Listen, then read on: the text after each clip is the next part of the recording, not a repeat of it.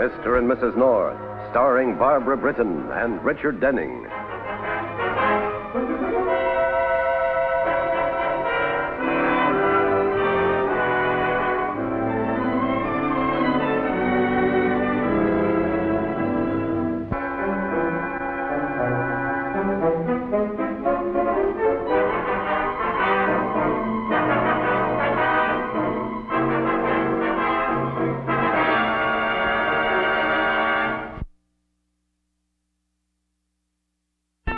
The New York neighborhoods contrast quickly. In a few short blocks, they change from mansion-lined boulevards to unkept streets with mangy tenements. Mr. and Mrs. North, for example, live in a pleasant Greenwich Village apartment on St. Anne's Place. But just around the corner, terror may reign when a group of young boys meet outside a small grocery store. What's up, Buck? You joining those Dodgers? Yeah. Gonna play ball with Mr. Stevenson. I count it he ain't playing ball with us. Oh. See what I mean? What's the matter? Didn't Stevenson come across? No. So we're gonna beat some brains into his head. With the bats? Sure. Cops catch us with these. Stop for batting practice. All out of that. Let's go.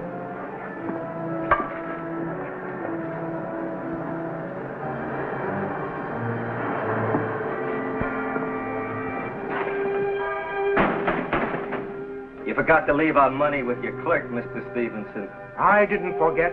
There isn't going to be any money. Are you rotten little... Oh!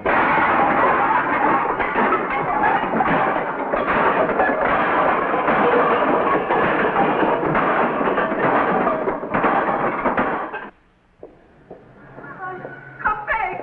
Please, come back! I'm never coming back. And don't call me Herman. My name is Herbert. Oh, Mrs. North, excuse me. What was all that about? Oh, it was nothing. Please, come in. What can I do for you, Mrs. North? Well, I'd like a rubber band for a cat. For a cat? Well, actually, it's more than one cat. It's a whole tribe of cats. And so I made a catapult. A catapult? Catapult? What a language. Well, actually, it isn't a catapult. It's more of a slingshot. A slingshot? Here it is. Oh, now I know what you mean. We have this in the old country, too. The cats sharpen their claws on it. Oh, no, what you're thinking of is a scratch post. A scratch post? In the evening school, they didn't teach me anything like this. Maybe I won't never learn it. Oh, of course you will. You're doing fine. Everyone in the neighborhood is so proud of you. They are. Oh, Mrs. North, you cannot know what it means to come to this country, a stranger, and find the people so kind and good and helpful. If only my son. Oh, that's all right. He'll be all right. He's young. Oh, Herman is a good boy. But his friends, this gang, oh, they are bad. Very bad. Well, all children his age are a little wild. Oh, those boys are not wild. They are evil and rotten. They lie and steal and have secret meetings. And to them he wants to belong. Well, have you gone to the police? Oh, no, I'm afraid of the police. I couldn't go to the police. Oh, but these are different. They're here to help you. Oh, no, it was the police who took my husband away to Buchenwald. Have you ever heard of Buchenwald? Look at me, a woman who looks twice her age. Oh, excuse me, Mrs. North. Why don't you lie down in the back for a while? I'll take care of the store. Thank you, Mrs. North.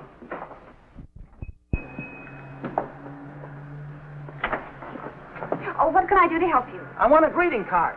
Greeting card. There must be some someplace. What do you call these? Oh, I knew we had some. Is this all you got? Oh, no. We have cigars, cigarettes, films, razor blades. Oh, no, I don't want any of that. I just want to get a card from my boss. The old goat is sick. Oh, I'm sorry to hear that. Sorry, nothing. He'll outlive all of us. The gang at the office wanted me to pick out a get-well card. Well, we have some lovely ones. How's this? Our wish is sweet. Our wish is yummy. We hope you get well in your tummy. Oh, no good. They're not working on his tummy. Oh. Well, how about this one? Our song is happy and not at all dirgery. We hope that you will come out of your surgery. That's good. I like it. How much? Shall we say $1? Well, you can say it, but I won't pay it. Oh, but that includes a condolence card as well, you know, just in case. Oh, say, that's a good idea. It would save me a second trip in case the old boy conked out. Here you go. Thank you. Thank you. You know, I think I'll send him the condolence card first.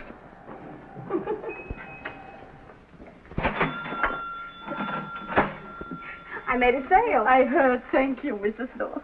And Mrs. North, please do not say it to Herman when he brings tonight the paper. I won't. And don't you worry. Everything will work out just fine. You see. Oh, here's just what I want. For the cake? Yes. They meet every night under Jerry's window. Drives them crazy. They're so out of key. I hit them with this. Oh, you heard them? Of course not. I use marshmallows. Marshmallows. The cats love them. They pick them up and run away and eat them somewhere else. Oh, that's wonderful. I have to order some. Oh, do that. I use tons of them. Well, goodbye. I must be running along now. Goodbye. Tons of marshmallows. Cats. Catapults. Oh, what a country.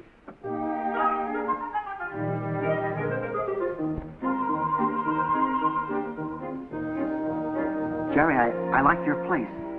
Oh, I'll kill that Pam. I'll kill her and give myself up. No jury would ever convict me. I think I'll put her in my comic strip. I'm running short of laughs. Laugh? I want you to draw her hanging by the neck, falling over a cliff, turning over in a car. Well, it sounds good.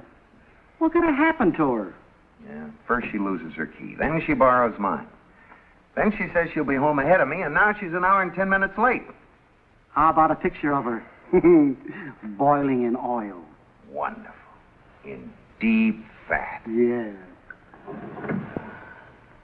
Don't look now, but I think I detect a trim pair of ankles wending our way.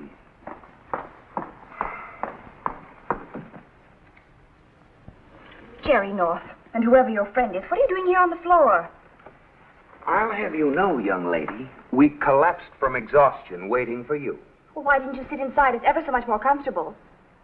Did you hear what the little lady said? I did. Wonderful acoustics here on the floor. The reason I didn't go inside is that we're locked out. You have the key I gave to you when you lost yours. Oh, excuse me. Well, silly, why didn't you get the superintendent's key? Because that's the key I borrowed to lend to you. Jerry, I don't know why it is, but you always manage to make everything sound so complicated.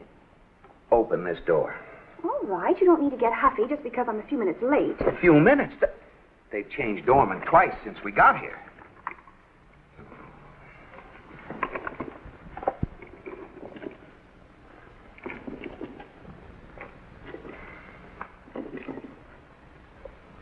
Oh, wait a minute.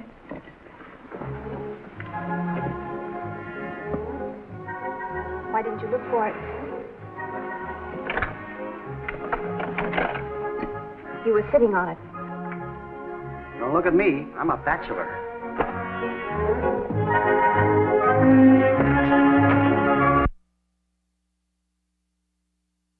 Very commercial idea, Mac. Don't you, Pam? Don't I what? Don't you think a book based on Mac's comic strip would be a good idea?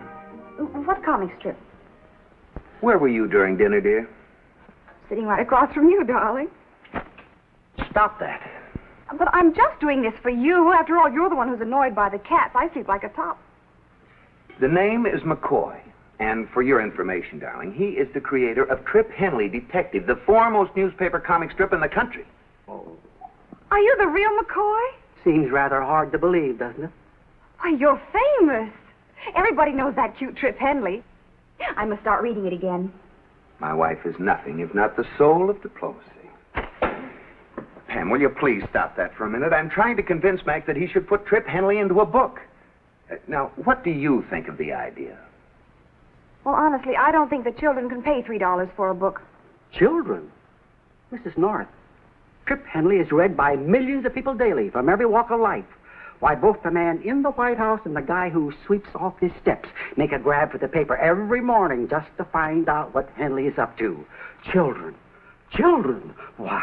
Why, gee whiz. Oh, I'm sorry. I didn't mean to hurt your feelings. All creative people are touchy, though, aren't they? Well, I can't even touch Jerry. Since when? Oh, I'm sorry, too, Mrs. North. I liked your dinner. My Helsir loved your brandy. Jerry, I can't go along with you on that book idea. But why not, Mac? Because I'm running out of ideas, that's why. I haven't got enough left for my strip, much less for a book. Gee, what a hot marshmallow. Does it. Now, the police will probably be here any minute. No harm done. The apartment's dark. Oh, fine. You probably knocked out the lights and the tenant. Now, Pam, will you please stop trying to hit cats before they break down this door and arrest us all? Oh, Jerry, you're such an alarmist. I told you. They're here. Now, hide that thing.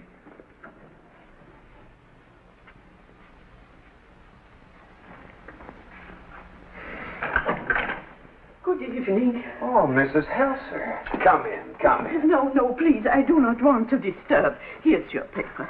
But where's Herman? Why didn't he bring it? I do not know, Mrs. North. He didn't come home. Oh, I'm nearly out of my mind. He always said he wants to run away, and now he has done it.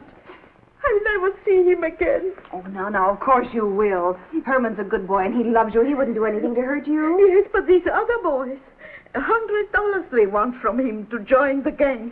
$100 to become a thief like they are. But I won't give it to them, even if I have. Here, Mrs. Helsir, drink this. Oh, thank you.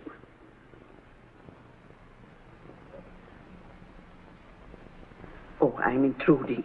You have a guest. Not at all. This is Mr. McCoy, Mrs. Helsir. How do you do?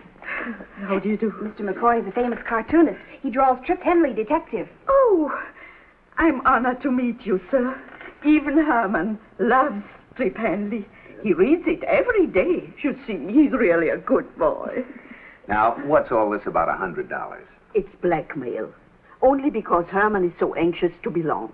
When we first came to this country, they laughed about him. At his clothing, his accent, everything. But now they say they'll accept him if he pays $100 to join. And if not? Then they say they'll take it anyway, rob the store. And that I will do nothing because my son is part of the gang. Very neat. When do they threaten to do this? The only time where I have even near $100 is at the end of the month, if customers pay. That's 3 weeks from now. Jerry, there must be something we can do. Well, I'd call Wygant in on the case, but that would only get the kid in trouble. Jerry. Listen, Jerry, I have a wonderful idea. Why doesn't Mac put this story in his comic strip? What? Well, Herman reads it every day. It would show him that people know what his gang is up to. It would be a warning. Oh, I don't know, Mrs. North. It sounds a little screwy. But you said you were running out of ideas. This gives you a chance to involve Trip Henley in something worthwhile, something true. I don't know. Might work out. Of course it will. Mrs. Helsir and her son came to this country seeking shelter, seeking safety. We can't just stand by and do nothing while a bunch of teenage hoodlums get them into trouble. Mrs. North, my Helsir thanks you. Well, come on. Let's get over to the store before the boy gets back. Mac will need background. Daddy's little helper. Come on, Mac. Coming.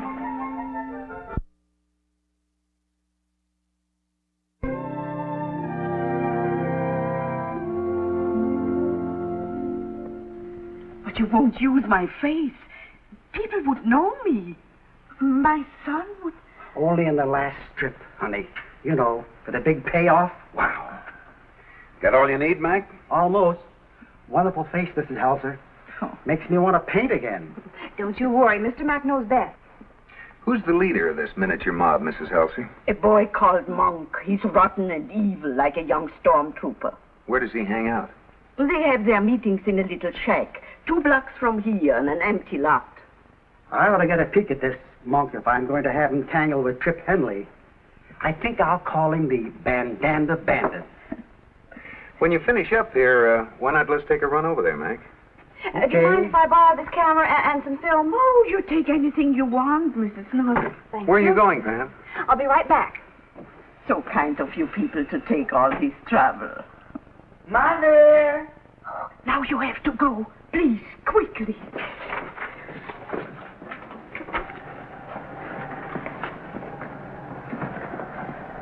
Mother, where are you? Just here, just locking up. Who were those people in the store? Nobody, just customers. Oh, my son, why do you make for me such trouble? You don't know what trouble is, Mrs. Helsir.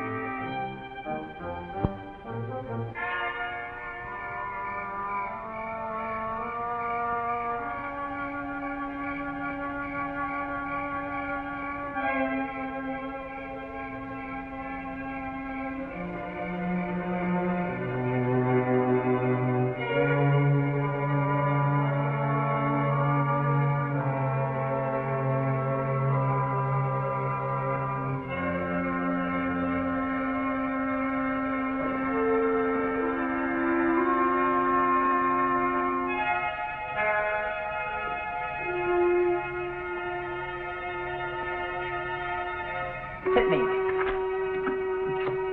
21. How come you beat me all the time? I'm sharp, see, I'm sharp.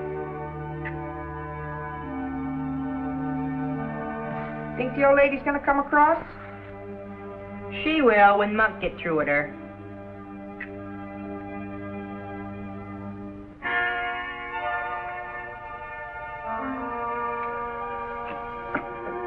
What happened, Muff? Did you get it? Scared the wits out of her. She'll come across. What happens if she don't?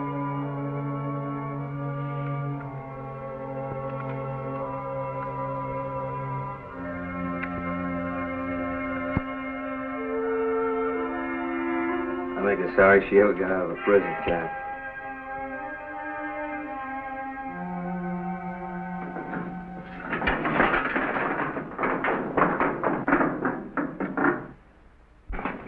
What are you doing up there? Taking pictures? Well, get down off there. Well, certainly. I didn't know there was anybody inside. Well, there's no need to be rude about it. Help me down. Get down the same way you got up. I will.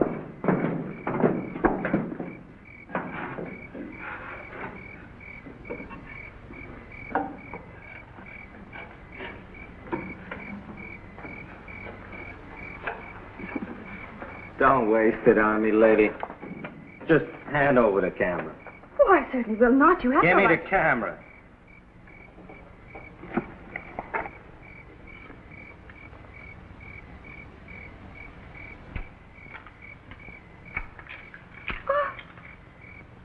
Here's your picture box, lady. Now, what's all this about? Well, it's really quite simple. You see, I'm on a committee that's working for slum clearance in this neighborhood. It's outrageous the way they've let it run down. We're going to build a playground, you know, to keep children like you off the streets and out of trouble. That's what I call a real noble idea. Ain't it, fellas? Now, listen to me. You tell your committee we like it like this, see? We don't want no playground. And stop snooping around here. Now, beat it. Oh, Herbert, anything wrong? No, Mrs. North. You know the screwball? I deliver her paper every night. Well, then why don't you go home and read it, huh? I think we were going to build a swimming pool. Hey. What'd your lady say? She says she doesn't have the money.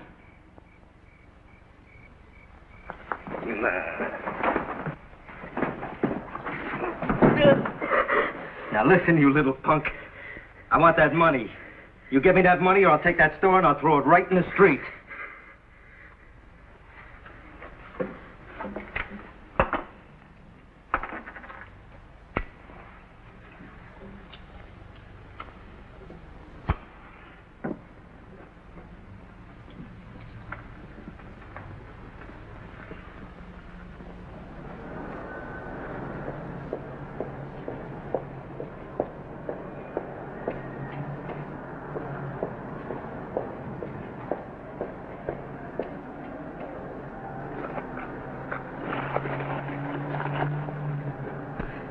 you in the funny papers, Monk.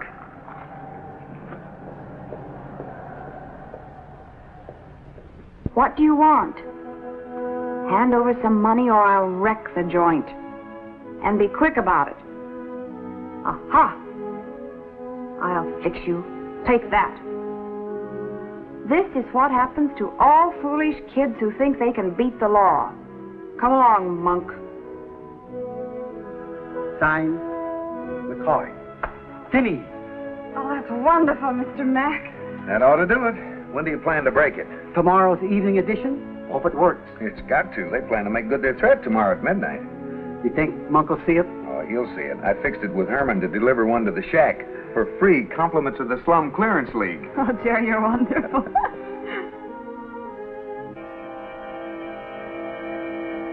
A dirty rat. Who tipped them off? You? No, I didn't do it. Then it must have been your mother. No, how could you? She doesn't know him. Is that your mother's face or isn't it? Well, if he thinks he's got me stopped, he's got another thing coming. I'm going over to that store now. No. Monk. Listen, Punk. You do as I tell you to and your mother won't get hurt. Come on, act as if nothing's wrong. You're hurting my arm. I'll do worse than that if you make one wrong move. You see this? You can make a hole in the back of your head bigger than a basket. Remember that, because I'm going to be right behind you. I figure you go around front of the store, see the coast is clear. Okay. All right, come on.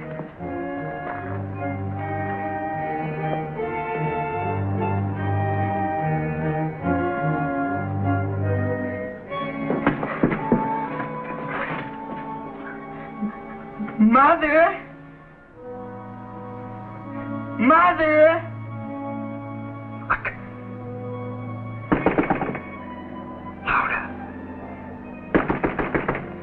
Who is it? Answer. It's me, Mother.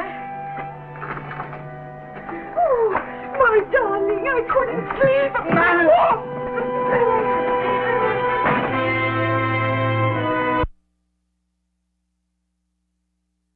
I'm worried, Jerry. There's no answer from Mrs. Helsir at the store. She's probably asleep. But I told her I'd call and find out what effect the comic strip had on the boys. Don't you think we ought to go over there? We've got 2 hours yet before they make good their threat. Well, I'm uneasy. Well, now, don't tell me your woman's intuition is hinting at something wrong. Oh! Yes, I did it. I told the man. He was here in the store. Mrs. North took your picture. Let the whole world see how filthy, rotten you are. Let everybody who is good and kind see your dirty, evil face. You foreign scum. Mother! I want that money or I'll take it.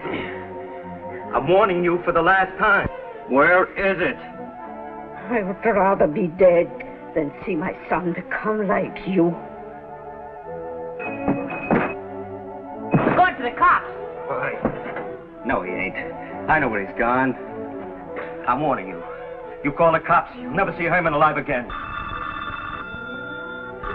What?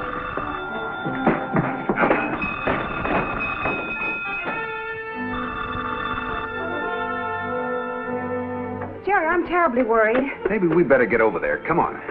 Oh, Miss North, he's going to kill my mother. Take it easy, son. Well, nothing like that's going to But happen. he is.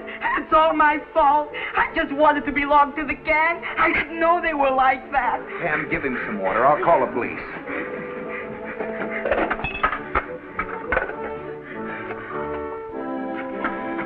Feeling better? Drop that phone. You, turn around. Turn around. I said turn around. Jerry, I finally hit something, and it wasn't even a cat. It was a rat. I cannot tell you how grateful I am to both of you. Pam, what are you doing over there? I'm picking out a card. Who for? For Monk. I'm going to send it special delivery to his cell. I think this is appropriate. Bars everywhere. And not a drop to drink. Everybody's happy that you wound up in the clink.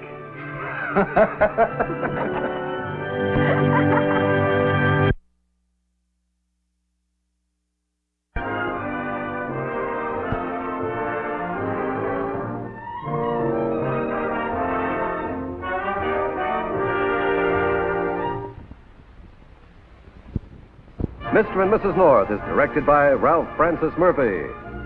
A John W. Loveton production.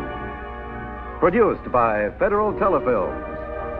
Starring Barbara Britton and Richard Denning, featuring Francis DeSale.